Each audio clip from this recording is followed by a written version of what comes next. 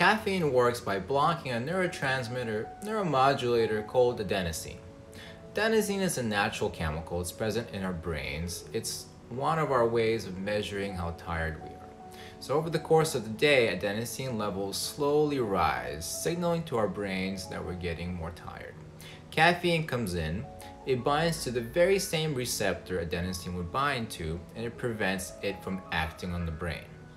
Now, over the course of the day, those levels of adenosine still build up, and eventually, caffeine is eliminated out of your system, it leaves your body, and all of a sudden, all that built up adenosine comes rushing in, and boom, it hits all at once.